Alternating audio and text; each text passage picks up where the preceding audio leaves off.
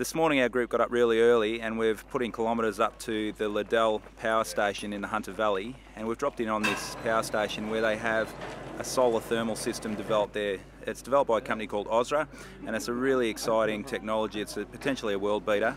Very simple and effective, and it concentrates the heat of the sun to heat water to create electricity, just like a coal-fired power station.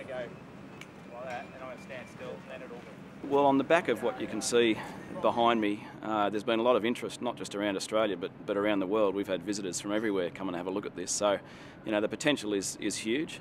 It can be integrated into power stations if they've got the land, and they can certainly learn from the engineering that we've done here, and so that can be applied in many places, I suspect.